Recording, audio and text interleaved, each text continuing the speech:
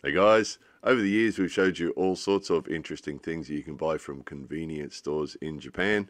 Here's some more. Family Mart has started its own line of clothing, convenience wear.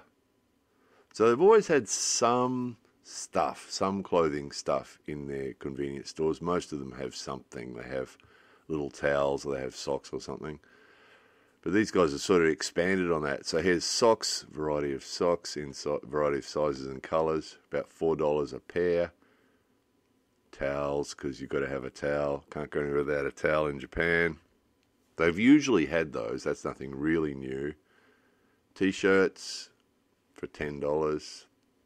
So they're not particularly cheap. There are a lot of places you can go in Japan to go shopping for clothes where you'll buy a really good $10 T-shirt. So it's not particularly cheap. More along the convenience line. Boxer briefs.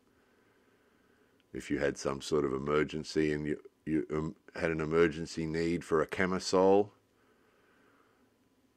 tank top, shorts. When they say shorts, they actually mean underwear, shorts, stockings. So yeah, you can imagine someone tears a hole in their stocking or burns their shirt or spills something nasty on their t-shirt or something. It's more for an emergency, you would think. Anyway, convenience store clothes in Japan. More videos coming soon.